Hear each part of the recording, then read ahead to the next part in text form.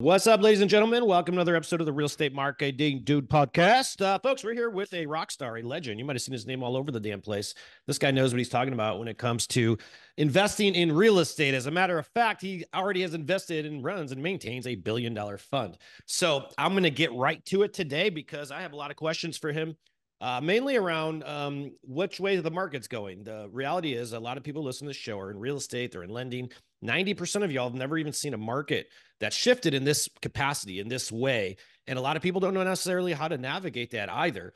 But where there's doom, there's gold, not gloom, because when you know how to shift and play and navigate these different types of waters, and you listen to someone like who I'm going to introduce to you in just a minute, pay close attention and take notes because when the market shift is often when people get really rich. I mean, I think this is, would you agree with that, Neil?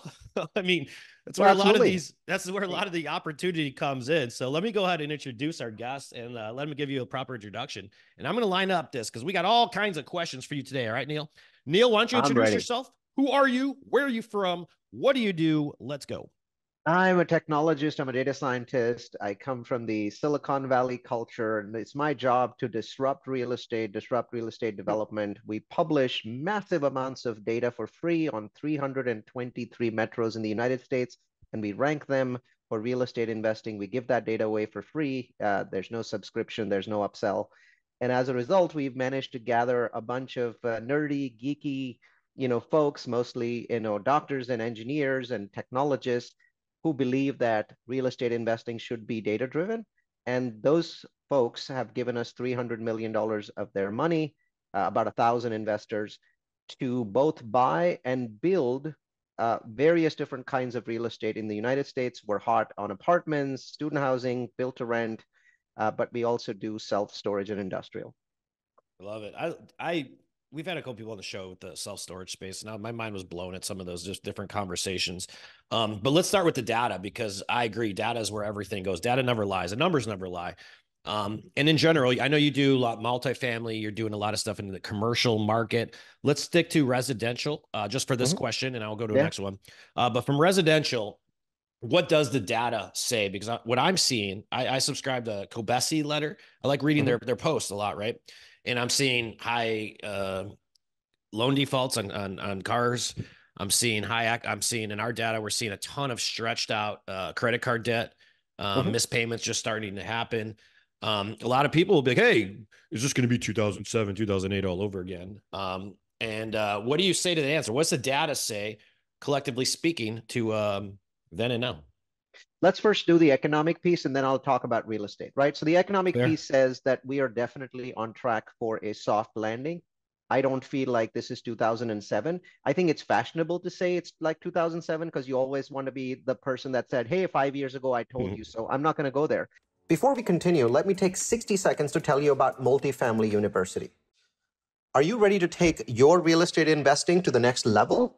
Look no further than Multifamily University. Our comprehensive resources, including guest podcast appearances, educational webinars, the Real Estate Trends Toolkit, and the Location Magic course, are all designed to make smart investing easy and accessible. Plus, with no subscriptions, no upsells, you can trust that we're always looking out for your best interests. But don't take our word for it.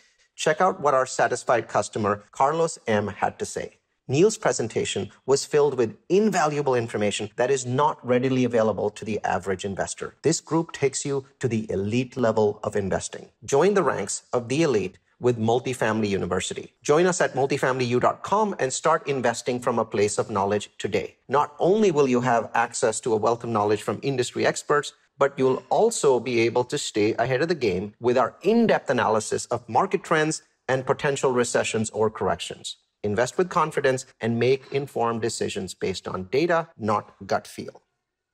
Don't miss out. Visit us at multifamilyu.com today or click the link in the description below. And now back to the content.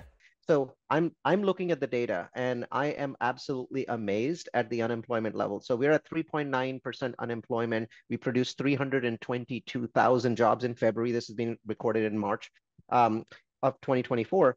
And when I'm looking at that unemployment rate and I'm looking at the fact that inflation's come from 9% down to 3.1%, that shows us that the Fed has done its job. And everyone likes to beat the Fed, and I'm actually no different. I love to beat the Fed, but in this case, I have to grudgingly admit that the Fed has actually been right. The Wall Street thought that we would have seven, cuts this year. Then they thought that we had six. Then they thought we had four, and now they think that we have three. Guess what? 18 months ago, the Fed was saying we would have three cuts in 2024. So for the moment, one has to grudgingly admit that the Fed has been right.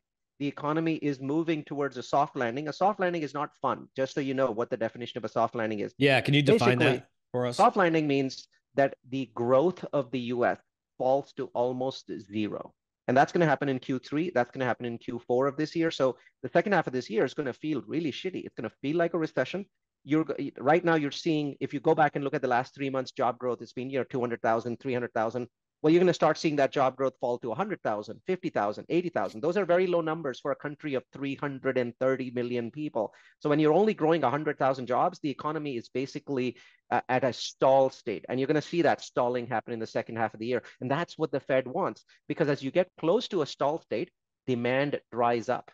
If there's no new jobs being created or very few new jobs being created, who's going to create the demand? Who's going to spend the money? Well, if you don't spend the money, what's going to create inflation? Because there's no competition for new goods. When there's no competition, that brings inflation into the twos, and that's the Fed's job, to bring the inflation down into the 2.5% range so they can achieve their soft landing. So we're going to see some fairly shitty conditions in the second half of this year, but I don't expect the economy to go into a recession, which is negative growth, right? So the rest of the world is ahead of us. So at this point, Germany, the UK, Japan have already gone into recession. China is slowing. India being the bright spot of the world right now at 8% GDP. But when I'm looking at it, all of the other countries are ahead of us. The United States is actually the primary shining spot, with our stock market staying high and our job growth staying high. But that cannot last, because people are like, yeah, but the Fed isn't increasing rates anymore. Imagine this. When you've raised interest rates by more than 500 basis points or 5%, imagine a 200-pound weight sitting on the chest of the economy. Well, that 200-pound weight has been sitting on the chest of the economy for a year and a half, and it was its heaviest for the last 7 months. The Fed hasn't raised interest rates for the last 7 months, but you still got a 200-pound weight sitting on the chest of the economy, and that's dragging and slowing things down, and it's slowing it down just right. So speaking of rates, what are we looking at? You just mentioned it. We're supposed to have more cuts. We didn't. We did, or what? People don't really know what to expect. Well, so far I'm looking at the Fed dot plot, and that shows 3 quarter-point cuts, one in June, one in September, one in November. And I think that we're going to get those 3 rate cuts this year, and then we'll have an accelerating rate cut next year. Once inflation's down to 2.5%, then the Fed can accelerate, because the Fed's not interested in keeping rates this high. There's this nonsensical, very social media driven myth that the rates are going to stay high. Why would rates stay high? Have you seen how rapidly world growth is slowing? Population growth is slowing. Yeah, it's crazy. The world's getting older, and as the world gets older, it consumes less. People who are 65 years old consume a lot less than people who are 45 years old. So when you look at demographic trends, when you look at large-scale trends in the world, all of these trends are leading towards deflation, none of them leading towards inflation. Perfect example, Japan, right? Their stock market last week hit the same number that it hit last in 1989, which meant that basically for the last 25 years, right? Over the last 35 years, their stock market has been down from where they are. Why? Because their population's getting older, right? They have a very, very low birth rate. Their population's falling. And so Japan has stayed a great country in those 35 years. They're still a magnificent economy, still number 3 in the world. So they haven't crashed and burned, even though their debt to GDP is double that of the United States, double that of the US. They haven't crashed and burned, but it has meant deflation in their economy. They constantly have to create inflation in their economy to keep things going. And so when people actually come in and say inflation will stay high, there's no data behind that at all. Interesting. This is good stuff, Neil. Very good stuff. I'm sure I know what our listeners are doing. Things pull in 2 different directions, right? Yeah, so like the Ukraine war was pulling in the direction of energy being expensive, which means inflation up. But the rest of the world, when you look at the world, there's maybe, with the exception of the African continent, everywhere birth rates are falling, everywhere growth is slowing, everywhere people are getting older, everywhere consumption trends are going downwards. Inflation is simply a factor of demand. And if in 90% of the world, growth is slowing, demand is slowing, how do you create inflation? I can predict that in 2 or 3 years, we'll be trying to create inflation, right? Interesting And by the way, take. I want to share a data point with you, Please. right? Yeah. Forget what happened in the last 24 months, because we all know that this inflation was created by a break in supply chains and the ridiculous $4 trillion that we injected into the economy like idiots, right? If you hadn't done those two things, let's look at what happened to inflation 10 years before that. All of the things that people scream and yell about were happening for those 10 years. But inflation in the United States was under 1.5% for the 10 years before COVID, right? So all the bad stuff that we're talking about, money printing, it was happening, right? We were doing quantitative easing, it was happening. Inflation was at 1.5%. The Fed was struggling to get it up to 2%, right? So look at the Fed struggle, study those things, go out and stare at charts on the St. Louis Fed website to understand that in the real world, right, economists have challenges, and their biggest challenges are not supply chains, because those are obviously fixed. Those challenges are that we are not producing enough babies. That's a problem. How do you fix that problem when the world is 100 million babies short every year? Wow. So this is the big picture. And you opened up saying, I'm a data scientist, which is interesting because I haven't had anyone on the show actually come on like that. Like, I'm an investor, I'm a data scientist. And I love that approach. So let's now, I think we got a good picture of the economy here. You got the good world view here, what's going on. Overall, what we're saying here, guys, is so you're tracking at home, consumption is down. And with consumption down, demand's down. With demand down, then, this is how it all eases out into inflation. Now, in terms of real estate and investing and or whatnot, what are you guys doing right now? Where do you see, based on your data, your brain? I don't know what the hell's going on up there, but there's all kinds of gears turning right here. Whatnot? What's happening? What do you got? Where do you see the opportunity? Where are you going? Where are you advising your investors to go? So for the moment, the single family and multifamily markets have diverged. So single family and multifamily are the two largest asset classes in real estate. Nothing else comes close in terms of large asset classes, right? Yep. They've diverged, and it's an interesting diversion. Since interest rates started rising, single family homes in the United States are up about 3 to 4%. So they've gone up, right? So it's been slow growth because we are talking about a 2 year time frame where prices have gone up by 2 or 3%. So You're maybe talking 1% a year. nationwide. You're doing general, right? Yeah. Okay. Nationwide, right? Got it. So it varies. The hot boom towns are down a few percent, and the Midwest markets and the Northeast markets are up more like 6%. But the Yeah. overall average in the U.S. is about 2% up. In the same exact time frame, multifamily prices in the United States are down 20 to 25%. Once again, varying by metros. Some metros are down 10, 12%. Other metros are down 25, 26, 27%, especially the boomtown metros like Phoenix, which have oversupply.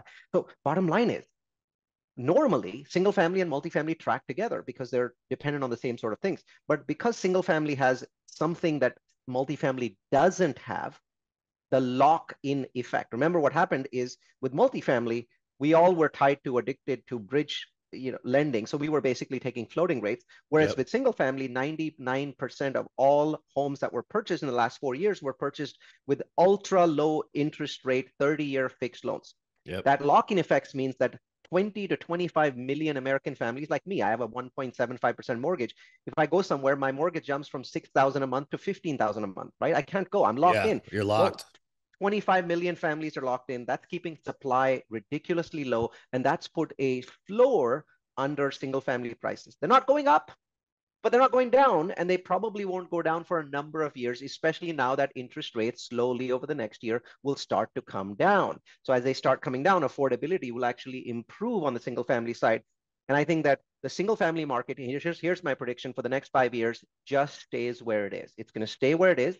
It might go up 1%, but it won't go up as fast as inflation. If inflation is 3%, single family might go up 1%, 2%. Why? Because it was supposed to drop like multifamily. Multifamily dropped 25%. Single family didn't drop because of the lock-in effect. And you So think what that it's going to do 100% for the lock-in effect for that at this reason? point Because in that's what I'm. time, it's hit a plateau. It stays near that plateau. It might go up a little, it might go down a little, but it stays at that plateau. So over 5 years, the lock-in problem is solved because over 5 years, we'll have maybe 15% inflation. If home prices stay the same, well, in a way, they're coming down 15%, right? Because they're supposed to go up with inflation and they didn't. So if the price of a single family home in the United States 5 years from now is the same as it is today, well, then we fixed the issue of them being too expensive because of inflation. They should have gone up 15%. They didn't. Well, so we've sort of fixed that issue, kind of fixed it. I'm in Now, right?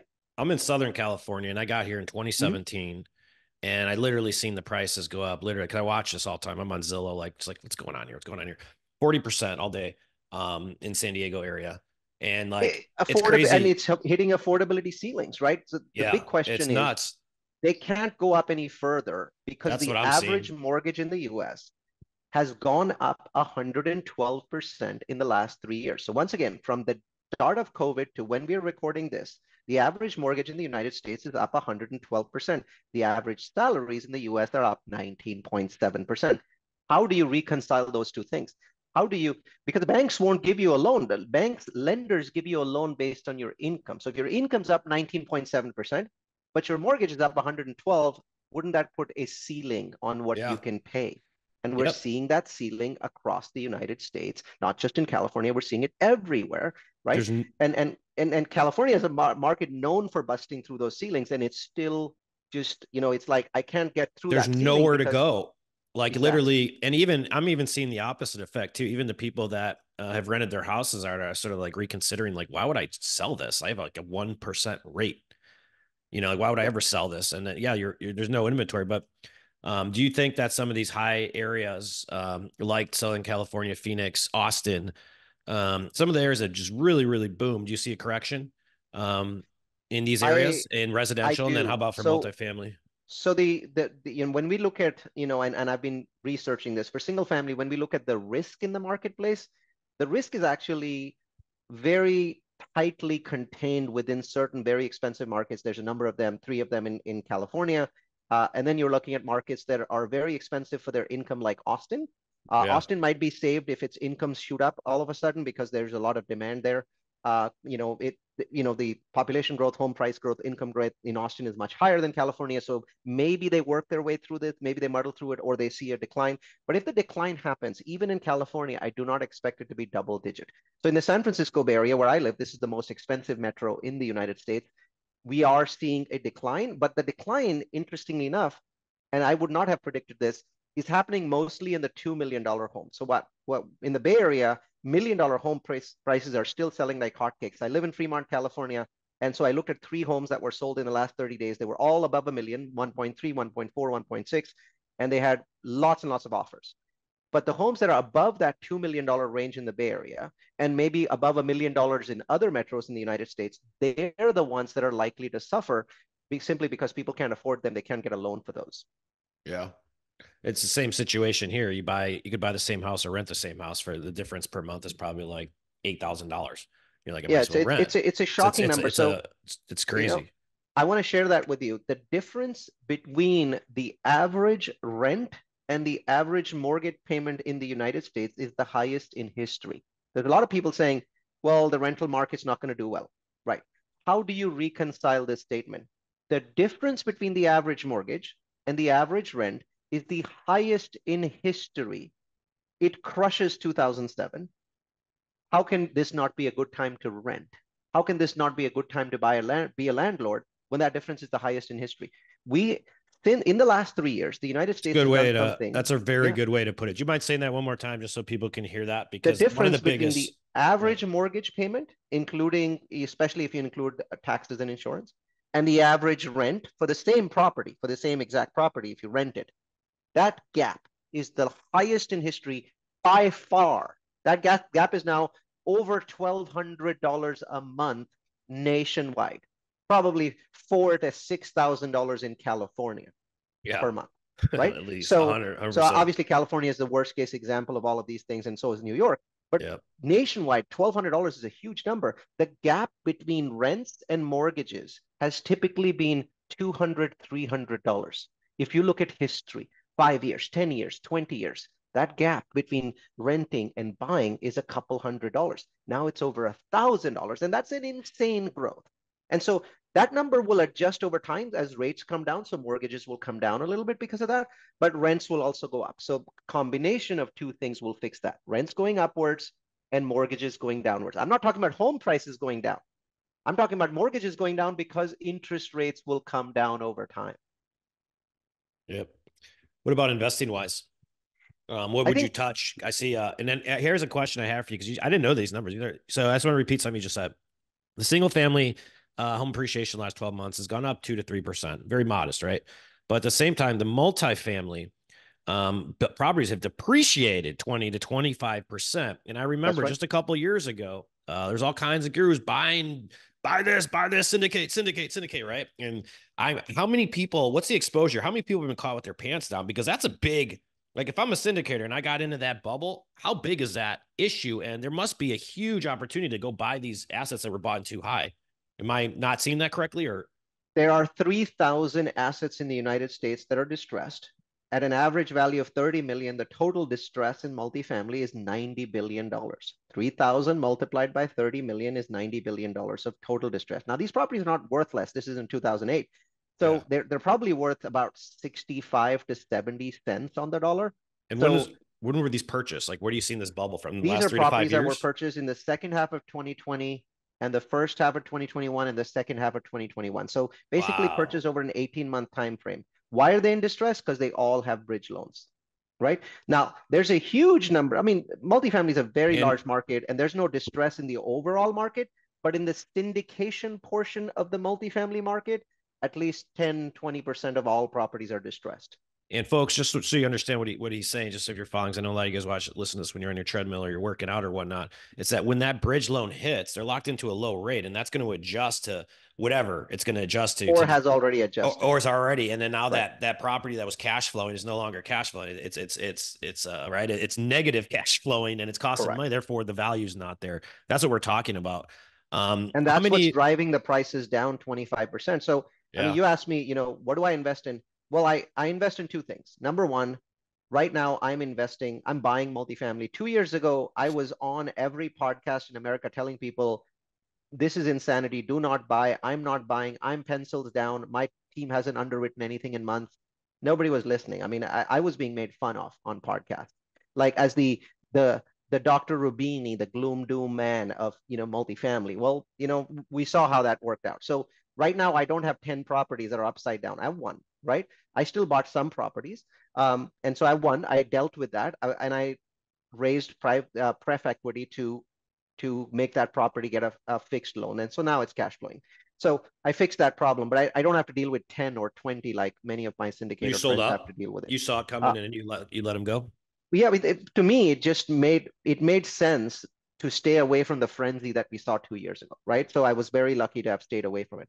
Bottom line is today, I am on the hunt. Today, my investors are saying, yeah, you saw this coming. Good for you. And you send us all these emails and we didn't listen to you. We invested with 7 different syndicators. Now we have 6 cash calls. And so Yeah. we're coming back to you and now you're on the prowl. So right now I'm in predator mode.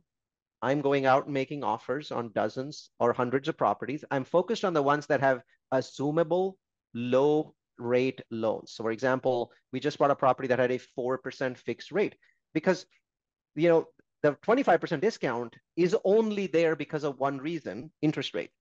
So Yeah. if I can get the discount but not have to deal with the interest rates because I'm buying an asset with a fixed loan, how can that be bad? That has to be an incredible deal. So I'm incentivizing my team to find assets that have assumable loans with a minimum of 3 years left on them and that are fixed loans. So I'm not buying $1 million rate cap.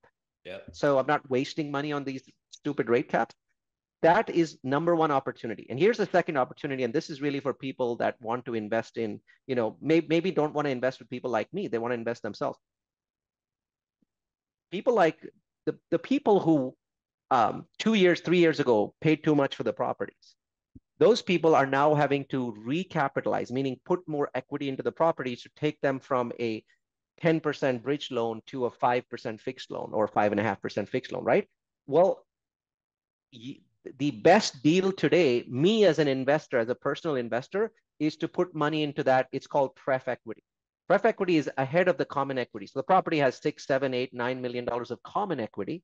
And if you do your underwriting right, and this is a good property, so the property is good, it has done well, it's caught at the wrong time, those properties, putting money in at pref equity and making 15%, 14%, I will do that all freaking day long because uh, that is like lending, right? Lending is supposed to be lower risk than investing in equity. Well, pref equity is kind of like lending.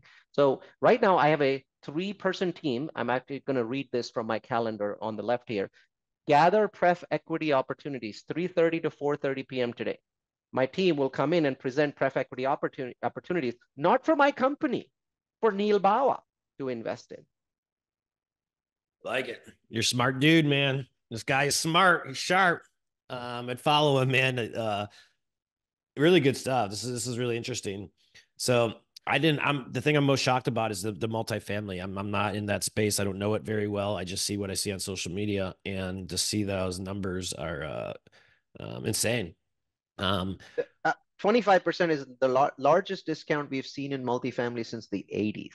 And what's amazing is we're seeing this discount with an economy under 4% unemployment. So it's just the rates. I mean, I expect multifamily to bounce back very strongly. I listened to Blackstone today. So Blackstone's head of CRE, this is a company with $100 billion asset. Yeah. Here were the words out of his mouth. He said, this is a generational opportunity to buy commercial real estate. It's only cheap because of one reason, and that reason goes away in the next 2 years. He says, we see it as a generational opportunity. We were not engaged 2 years ago when everything was expensive. Now we think everything's cheap, and so we're buying a lot. He's also doing things like they're also buying out office, because office is going to go down 40-50%. Yeah, it's down about 20 to 30%. Places like New York, it's down more. Places like San Francisco is down more. So Blackstone's saying, I will happily buy offices at 40 to 50% off, and I will hold them for a significant amount of time and then do adaptive reuse. Maybe we turn some of it into apartments or condos or things like that. Yeah. But we want to buy at a low basis. So I am very, very excited by the fact that investors are extremely disappointed right now. They are very fearful. The last 2 years have been bad for them. They've had cash calls. I love it. I love it because they're my competition. I don't want competition. I want to be able to make 50 lowball offers and have somebody accept a 30% under market offer from me, which is what's happening all the time these days. So I love the fact that all of the investors out there are terrified. I've read a lot of things. One that stands out that you say that is what Buffett said: he zigs, you zag, I zag, and they zig. And honestly, everyone who's doing the opposite of what everyone else is doing are usually the ones that are always the ones winning. Not at the current time. People are probably gonna think you're crazy, like they did the first time, but obviously you've proven them wrong. Well, Um, what I do is, I mean, I have a group of about 25,000 people that are following me for data. So what I do is I release data every week or every month that gives them confidence that I'm following data, I'm following systems, I'm looking at the last 5 years, 10 years, 50 years, and I'm understanding market trends. Then when I bring out a project, they are still hesitant. They're shell shocked with what happened in the last 24 months, especially with multifamily. But eventually they realize this guy is taking advantage of it. And so enough of them give me money. We just bought a $30 million property with a zoomable loan. It's down about 25, 35% from peak value. And I'm not saying that it's 35% discount. It's probably 15% discount, right? Because some of those values were too high anyway. Those were yeah, yeah, bubbly, crazy values. So, fair. I'm not saying my property is 35% off of its value. It's probably 15% off of its value. But the beauty of it is there's no downside. It's already a locked in loan for 5 years. It's already interest only. I don't have a rate cap to buy. So I'm just getting a discount because the market's back, right? And I love that. And we did this raise and we thought this is going to be a really difficult raise because it was $9.8 million and we had about 90 days to close. And it just flew past. People understand that this is a good time to be a predator. This is back then I was really big in the 07, 08 short sale days in the single family market, and everything that you're saying right now is just feels like it's what's happening in the commercial in that frame. It's It's like happening it's to like it's like commercial. like that Yes. whole wave, because I in hindsight I was too young, man. I was like 27, making too much money. Didn't even have the discipline to invest or even think about the future. No kids, you Well, know what I I mean? was buying a property Crazy. every month in 2008, and my family, when they realized what I was doing, they banned me from all of the family parties because they thought I would infect the other men in the family. So for 18 months, I was not allowed to go to a family party because, Why? I live in a family with a big Don who's kind of the big shot. He helped us come here from India. And so he was the guy that everyone kowtows to, including me, because he's made my life. And he said, no, you're not showing up here because you're infecting these people with these stupid ideas. By the time I had 18 of those properties in my pocket, everyone was listening.